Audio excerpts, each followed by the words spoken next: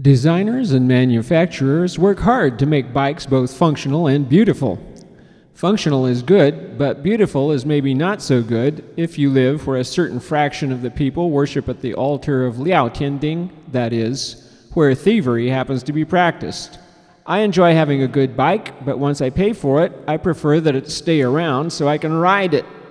I take a three-pronged approach to bicycle security: good lock, intelligent parking, and uglification, with emphasis on the uglification. The ideal is for a potential thief to take one glance and realize that my bike is not what he or she wants. If your bike is really unattractive, you can park it just about anywhere and still have peace of mind.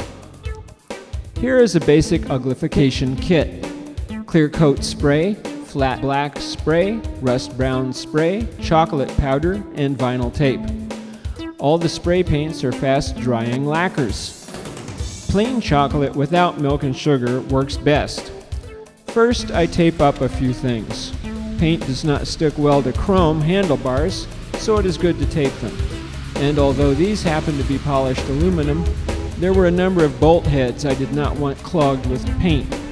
Here I use a wide black vinyl tape with a matte surface. Since you are trying to make the bike ugly, don't bother to be too neat with the taping. Sometimes I pull off decorative and branding decals. In this case, there were no decals to remove. Start spraying with the black. Flat or semi-gloss is better than glossy. Knock down any part that is too shiny or too bright. You don't want anything jumping out saying, "Hi, I'm a new bike." I spray down the shifters, brakes, mudguards, support struts, as well as some printed branding on the seat.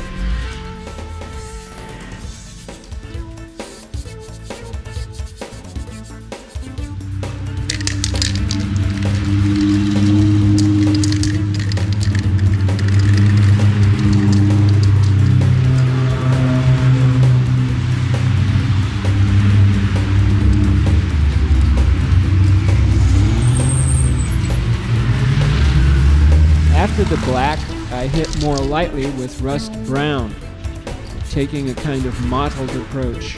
Where does the rain hit? Upper surfaces. Good places for rust. When you are happy with your rust brown, it's time for the main trick.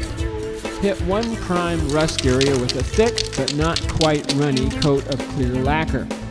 While it is still wet, liberally sprinkle with chocolate powder. Then spray on more lacquer to seal it in place. Experiment. To the casual observer, it looks like bubbly rust, the deep, flaky kind. I have tried both powdered chocolate and instant coffee, by the way. Chocolate gives more lasting results.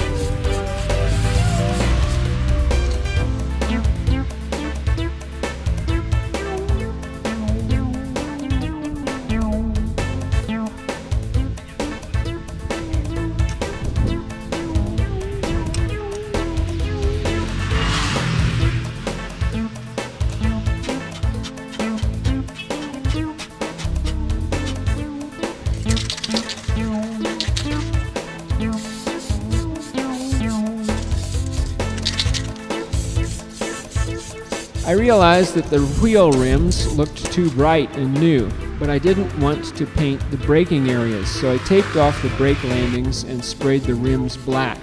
I also hit the branding on the sides of the tires.